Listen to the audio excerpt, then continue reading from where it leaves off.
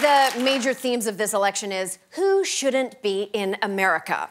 And one of the major answers to that question has been Syrian refugees, despite Vladimir Putin working day and night to create more of them. We turn now to the long and bloody war in Syria and new drone video that shows the utter devastation of the city of Homs, where 1 million people lived before the war. Who are these refugees, and why do they hate America so much that they're willing to be bombed into homelessness just to freak us out? I gathered my courage and went to find out. With millions of Syrians displaced, nations all over the world are scrambling to accept as many refugees as their borders can handle. Welcome to your new home. The people of Canada welcomed Syrian refugees with this touching greeting. Assalamu alaikum. Welcome to Canada. Welcome to Canada. I'm gonna be your friend. I love you. In the United States, we made our own welcome video. I don't want any terrorists. We're not going to allow them into the state of Alabama. Members of an anti-Islam group protested outside a mosque in Irving today. We may be importing our own death. Maybe we should take a break from shitting our pants to meet the people we're incoherently yelling about. I traveled to Jordan, where over 1 million Syrian refugees actually live. And despite that, as I walked the streets of Amman, I felt safe, welcomed, and maybe even a little bit inspired. Oh, I don't really know how to play this.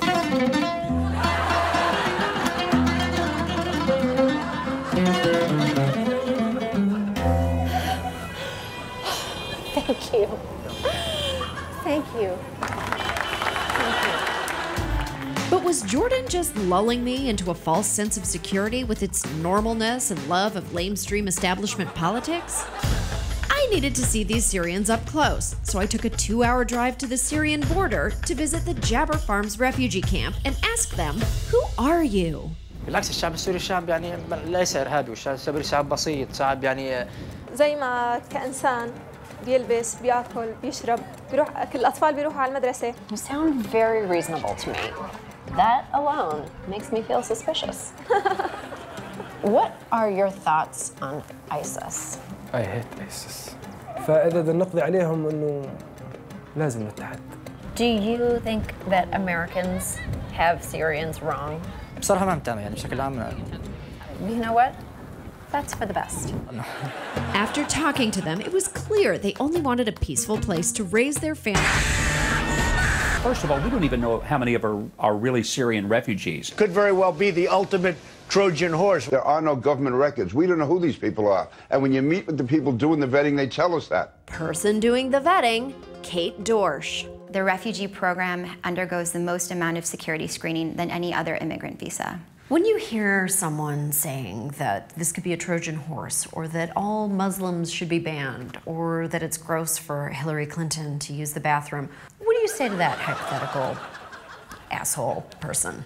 The process of resettlement is very long. From the time they enter our pipeline, it generally takes around 18 to 24 months. We create a case file and we enter all the information into a database, which is shared with the FBI, the National Counterterrorism Center, and the Department of Defense. Why doesn't a large portion of the American public believe them?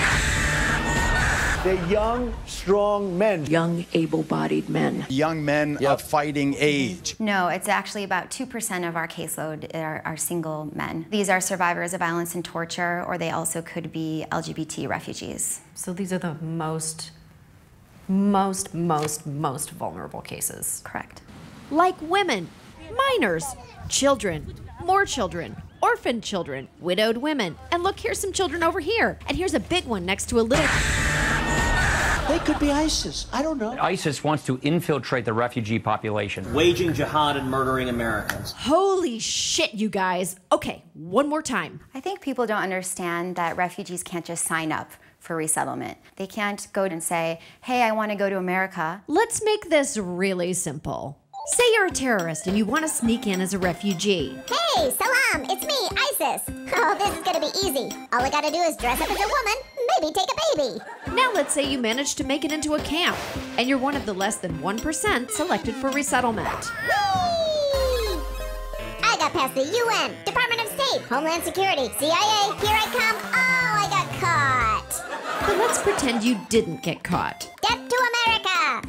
You still don't get to choose where you get resettled. Death to Syrian Jarvie? Where the fuck am I? Oh no, you made it to the waterboard. So if you were a terrorist and you wanted to impersonate a refugee to like sneak into a Western country, you would be a real ding-dong. So when this horde of fraudulent rage prophets are out there scaring Americans for votes, remember, these refugees are just like us. They want to go back to their homes, but they can't. And at the end of the day, they just want to sit back and watch a little basic cable. What? What are you doing in here? I wanted to see you. I love Meryl Streep. I love Alec Baldwin.